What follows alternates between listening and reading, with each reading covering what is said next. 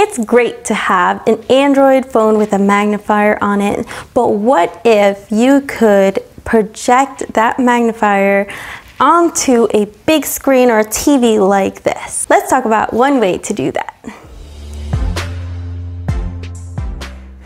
Hi everyone, it's Carrie from Live Accessible. My favorite Android magnifier app is called WeZoom. I actually did a video on it a while back, and I will leave that in the description and in the info cards if you want to check that app out. It's a really great app. But whatever magnifier app that you want to use on your phone, what if you can connect that to a big monitor or TV like this and be sitting down and reading like a book with a really big monitor?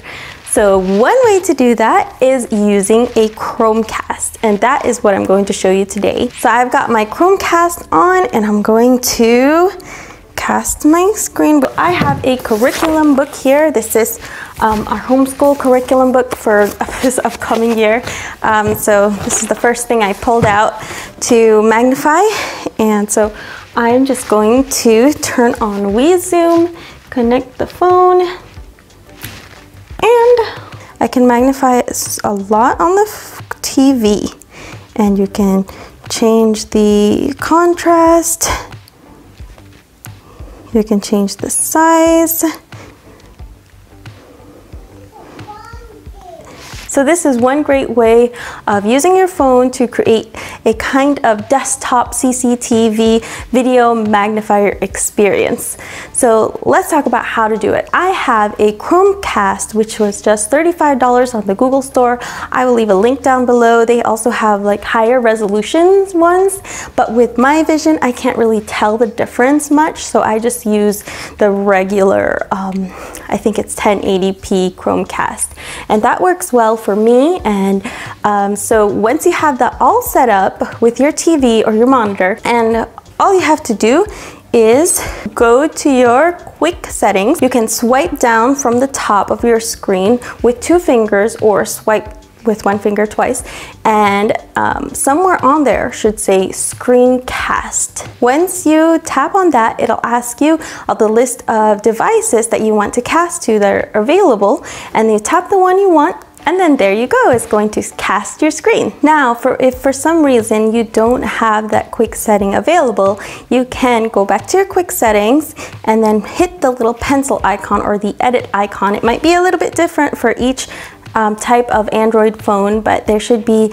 some way to edit it, and then scroll down to where there are icons that can be placed into quick settings, and there should be one that says Screencast. So you just tap and hold and drag that up into the quick settings area of your notifications. Another way to do this is by going to settings, going to connected devices, then connection preferences, and then hitting cast. And right there you can pick which device you want to cast to. And a third way, if that still doesn't work, is go to your Google Home application and then find the device. So ours is called Office. Tap on that, and there should be a little button on the bottom that says Cast My Screen.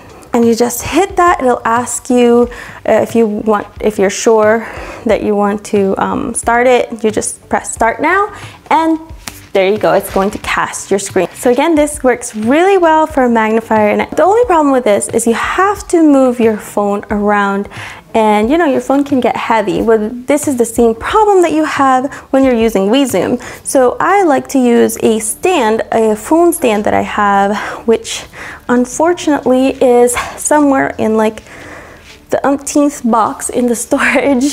If you've seen our updates video, which I will link, you know, we were going to move, and then we moved in with my parents. We almost bought a house, and then Pablo lost his job. So we have all our things still in the storage. We're still living with our parents, but I will leave a link to a phone stand that I really like that keeps it hands-free. You can have your phone clamped on, and then you just move the paper under or the book under, and it really makes it more of a desktop CCTV magnifier.